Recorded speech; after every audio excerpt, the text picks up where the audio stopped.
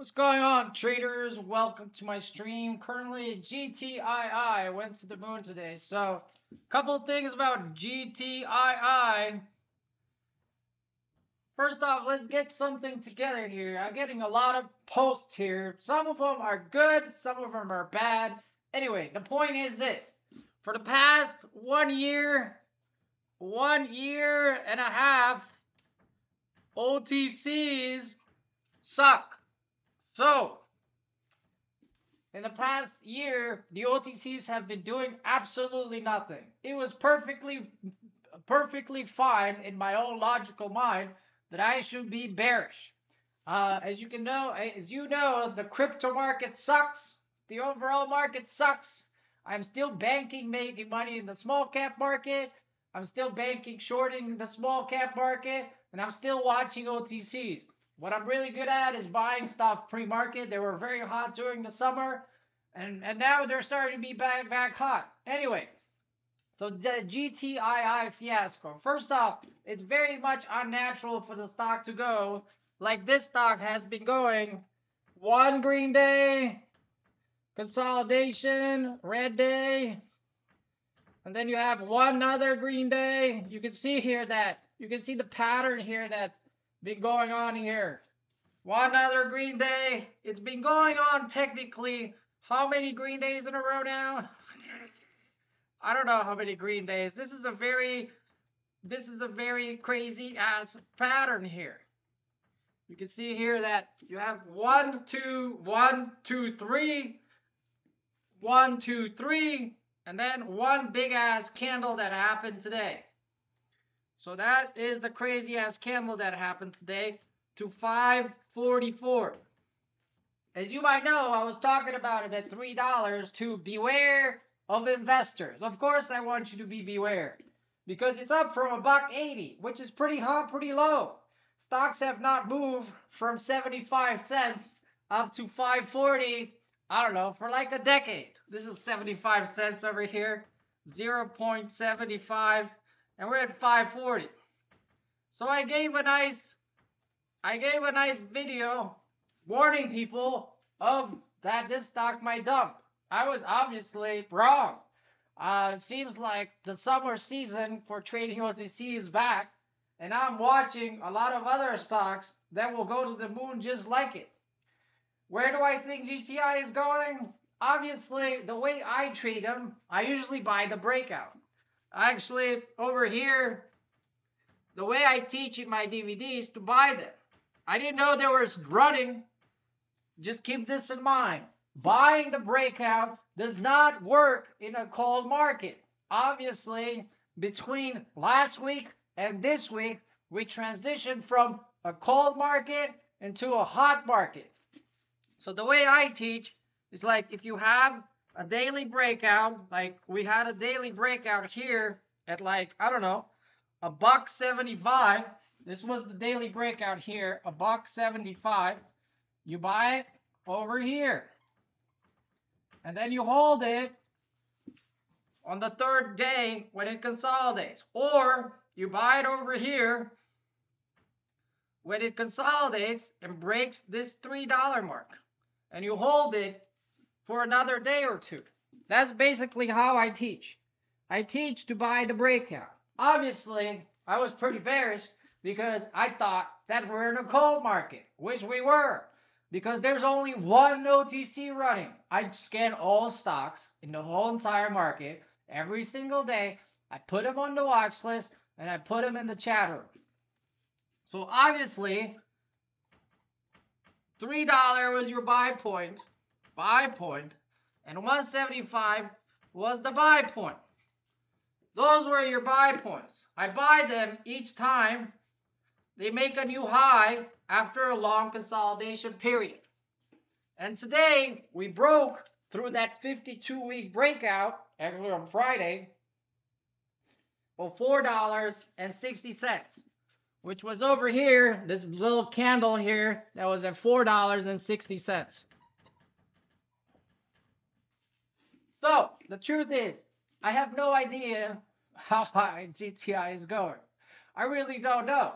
All I can do is I put them on the watch list. I personally didn't even trade at all. I make enough money trading small caps. This is one OTC in the whole entire market. There's infinite amount of material out there. Actually, what happened is when I was streaming on Tuesday, I kind of was on the wrong side of the trade and I hit my maximum loss for today, which I teach in my DVD to take your maximum loss per day. Do you have a maximum loss for today? Because things can go from hot to cold in this market very soon. So, the GTII fiasco. First off, for the last year and a half, OTC have sucked. So what do? I just don't trade them. I wait them for when they're hot again. So now, what I'm doing, I'm putting in all the other OTCs on the watch list. Put other OTCs on the watch list. Because when this stock is going to go red on the day, the momentum from GTII is going to come back to another stock. You know, you got to understand how this market works. Market is made out of traders. If traders are winning, and they're winning on GTII, and the stock say on Monday, it goes up to like $6 over here, $6 over here, and then decides to be like, forget this crap, and it starts crashing below yesterday's close, that will make it red on the day, and then comes back up here and it closes here. You know, that could happen. That could happen at any time. Actually, we're really very much overextended. I have not seen an OTC stock go up 75% in one day on 3 million in volume. It went 75%. So the truth is, I have no idea where GTII is going. What I'm looking for, the way I've been trading for 15 years is that I buy the breakout here at 175 and I sell for 20% gain. So from 175, the breakout, I sell probably in the 240s, which is, you might say, it's very conservative because this one went to $3. But that's how I've been doing. I don't know if it's going to go to 240 and then sell off, because the majority of them do. So on an average, I buy the breakout, as I've been doing in my DVD, and I examine thousands and thousands of charts. I buy the breakout at 175 and sell it for 20% gain. This is how I've been trading for the last 15 years. Or here, I buy the breakout at $3 and sell it at $3.60. I am very happy to trade breakouts when the stock market is running. But when the market is in a cold market, I'm going to put a nice 35-minute video of it being bullish, of me being bearish. I can flip from bearish to bullish at a moment's notice. I did not trade GTII. As a matter of fact, I didn't even put it in my brokerage account. So, can you stop sending me email? I'm like, what do you mean $3? Literally at 5:30. I mean, there's a certain amount of like I don't know what I'm doing. I don't know how I'm trading. I am a professional small cap. Actually, I'm a professional OTC trader that's been trading since 2008. And I buy the breakout and sell for 20%. And if you do this in a cold market, if you buy this stock, a similar chart like GTII, and you don't sell for 20%, you will hold an empty bag. So I held a lot of empty bags. I'm an empty bag professional. I mean, I'm getting so many empty bags from putting a negative video on GTII. More empty bags than ever, from like 554 views, 18 likes, me bearish, and the stock goes 75%. I understand. Some people are pissed. The reason why you should be warned about trading OTC is because when you're in a cold market, the thing can go to 360 and then pretty much dump off. I know. I've been there. I have no idea when the market is going to flip on me from cold to hot and hot to cold. Obviously, we have flipped from a cold market to a hot market in the OTC market, and we have one stock moving and it's blowing up. So, that means if you buy all the other 200 stocks on the OTC watch list, they're probably going to go down. So this is very much an abnormality. So, GTI, what I'm going to do right now. So the game plan is the 8 OTCs for a year and a half have been cold. Now I'm taking the OTCs and I'm putting them all on my radar.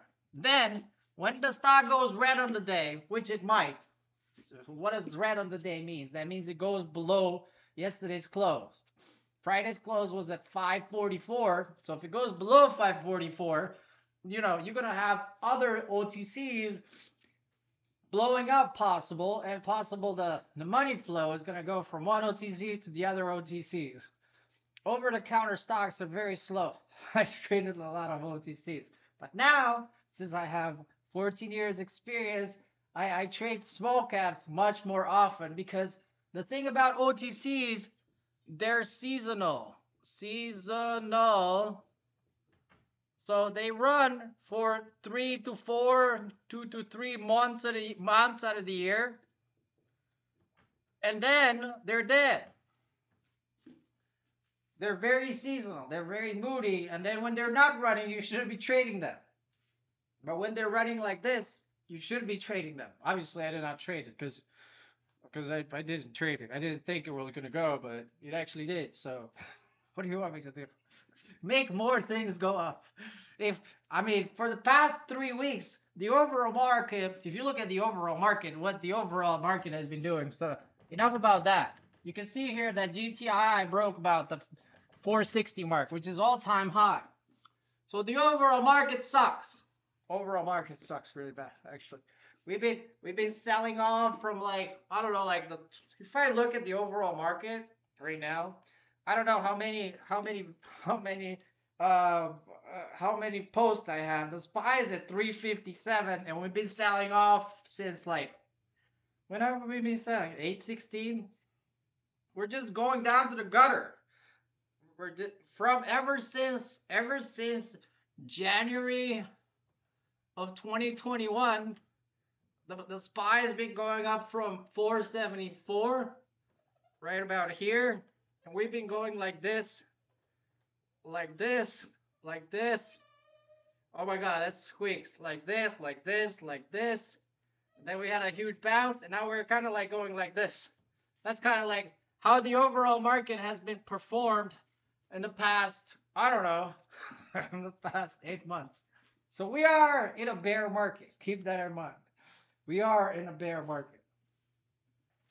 So, keeping that in mind,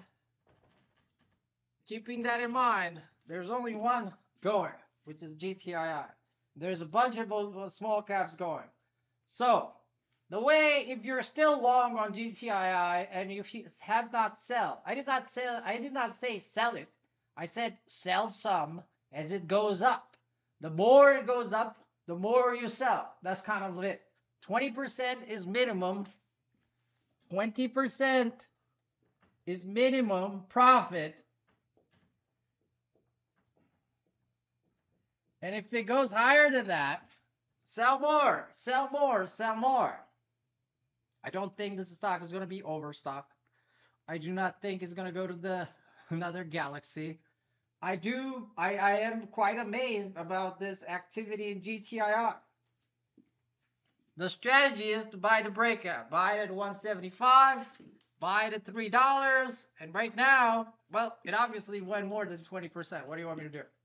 Anyway, you can see my DVD course if you go to my website, unusualdaytrader.com, and you can get the full 7.5 hours of how I buy the breakouts and how I buy the bounces.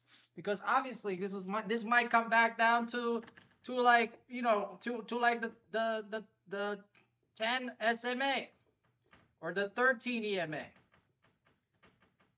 This might come back down and might bounce off that area. So when it bounces, that's what I look for. I look for 13 EMA and I look for 10 SMA on the daily for it to bounce. That's probably where where I might that might go, and then it might go back high, might bounce. I don't know. So that's all I had to say. Let's review. I have no idea where these stocks are going. All I'm doing is I'm putting them on your watch list. Number two, I buy the breakout. I sell most, if not all, over 20%, and then I move on. Number three, I add all the OTCs in the market because when we transition from a cold to a hot market, all the other OTCs are going to start moving. And we had TGGI moving, TGGI moving, which is like a 50, 60 cent stock that went from like 20 cent stock. TGLO, which that went from like 20 cents to like 60 cents. And we had WDRP, which was a sub penny from 0.0020 to like 0.009. So this momentum is going to shift over. So I buy them and I sell them for 20% or more breakout. Number two, these things are seasonal for 2 to 3 to 4 months. If you do this strategy, if you buy the breakout in the wrong season, you're just gonna left with an empty bag. And number five, I mean, the overall market is selling. There's no abundance. There's no stimulus coming. There's no there's there's no money coming. There's no girlfriend. There's no chick showing up at your door because you're broke and you cannot afford $100 to join my chat room. They're just not gonna come. Things are looking pretty crappy. No girls, no money, no inflation, high unemployment. But hey, if the OTC market can go from green, from really cold to hot, and time to buy them. That's my take on GTI. Hope you guys made money. This is for educational purposes only. I have no idea where these things are going, but if you made money, good for you. If it's always good to be cautious. It's better safe than sorry. You guys have a good one. Have a great week. Make sure you sub, like, comment, subscribe. Try to not send me too much negative comments because I'm probably going to block you. I don't like the negative ones. Unless it's very polite negative, I will definitely take a look. Other than that, if you guys have a great weekend and go GTI, I hope it goes to 200. 200, 300, goes to overstock. It's been a GTI fiasco today, and I'm happy to be part of it and be watching.